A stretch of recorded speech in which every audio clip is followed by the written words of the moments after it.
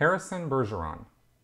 After going clear in the media backlash, the image of the church is all but destroyed. However, shadow organizations such as Narconon still lure an unsuspecting public. What other organizations exist that the public should be made aware of? Scientology has a whole group of what they call social betterment corporations, or SBCs. And Narconon is one of those. That is their secular drug rehabilitation program. I could talk about that all day long. They're tied up in all kinds of lawsuits right now for fraud and abuse, and also deaths. Actual deaths have occurred at Narconon facilities. I recently put out a video about the purification rundown and the pseudoscience of that, and the fact that it's a very harmful, potentially harmful program. There have been deaths at Narconon facilities of people who were doing that purification program, and so if you want to know if that thing is harmful or not, well, Narconon uses that. So there you go. In addition to Narconon, there are other SBCs, other social betterment corporations, such as the Way to Happiness Foundation, which is, I think their central location is in Burbank, California. And they're really just a sort of a pamphlet distributing group. They get in donations for printing of these books called The Way to Happiness by L. Ron Hubbard, which is basically a common sense moral code that he put out in the early 80s. And so the Way to Happiness group publishes those and distributes them throughout the world, and likes to claim with no proof whatsoever that they've dealt with horrible civic or civil situations or crime situations just by passing out this book in various areas and getting people to, I don't know, look at it or something. It's kind of silly. I made some notes here, so I'll consult them because I don't want to miss any of these. Oh yeah, there's also a group called Applied Scholastics, which is responsible for getting Hubbard's study methodology into schools, and they have not been having very good success with that.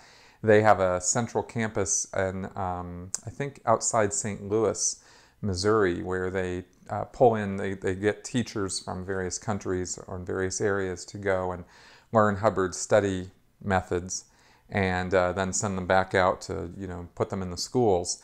And this is kind of something to be aware of, but I haven't heard anything from those guys in years. I don't know how active they still are. There's Criminon. Criminon is the criminal handling program where they have criminals. They go into prisons and they do these programs where the criminals will read the Way to Happiness book and do various other Scientology educational activities and supposedly rehabilitate criminals that way. And again, no evidence, no proof, no real backing on that, but they get into various prisons around the world and do that.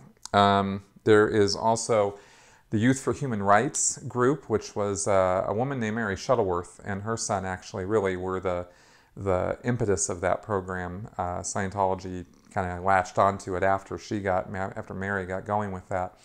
And what they do is they put a little booklet together that explains human rights to children, which is really basically not a bad thing, actually.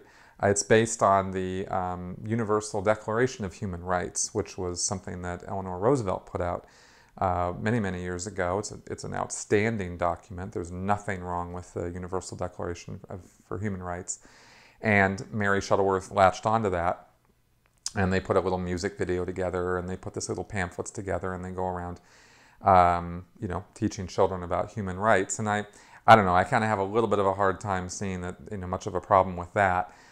Except for the fact, of course, that it's being used by Scientology. Scientology kind of glommed onto that and started claiming credit for it and that sort of thing because Mary Shuttleworth is a Scientologist. So anyway, that's something that's running around, and they do various activities and events and whatnot to popularize human rights. Of course, the ultimate irony there is that Scientology is one of the largest abusers of human rights in the world. So the fact that they're pushing a human rights agenda on kids is, the ultimate in hypocrisy, really. And finally, the last group, and probably the one that is the biggest money maker for Scientology. All these groups so far, Narconon is a big money maker for Scientology through the credit card fraud and insurance scams that they run. on people coming in and doing those drug detoxification programs. These other ones are not real money makers, which is probably why we're not hearing too much about them. They don't really have a lot of potential to make much money with these. But this last group is called the World Institute of Scientology Enterprises, or WISE, W-I-S-E.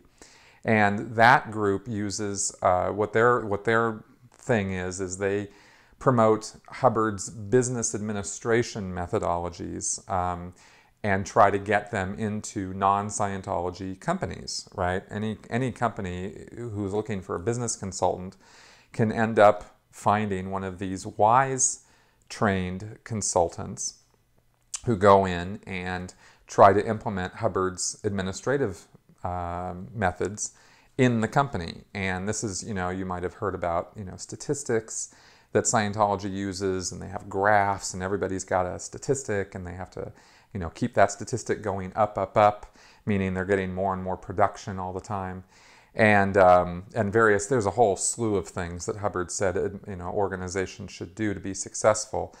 And of course, if Scientology was a little bit more successful, then maybe those methodologies might be worth something. But as it is, they are wildly unsuccessful, and those the administrative principles, as far as I'm concerned, are mostly not worth the paper that they're written on.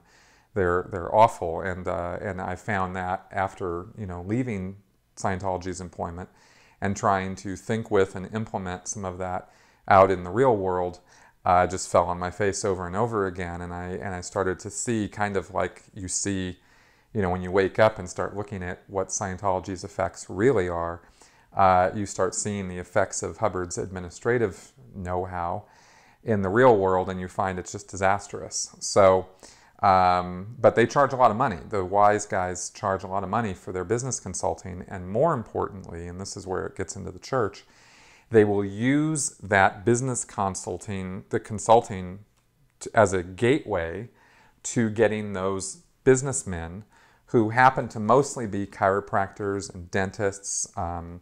They really go after, doctors, dentists, chiropractors a lot.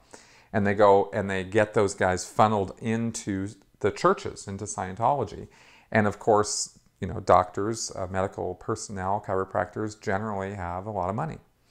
And they go after these guys with the idea of consulting their business, but more importantly, dragging them into the church and getting them onto services there and paying the church a lot of money. And this has been a very lucrative activity for the church over many, many years. There are a couple of companies who really specialize in just getting this business consulting done.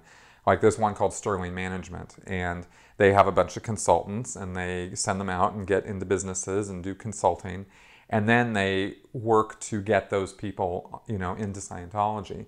So, so that's something to really be aware of if you ever run across any of this, or this comes across any of your business lines. Just run, don't walk in the opposite direction, because the only reason that WISE has anything to do with any real world businesses is they're looking to just make new Scientologists. So those are some of the groups you can beware of.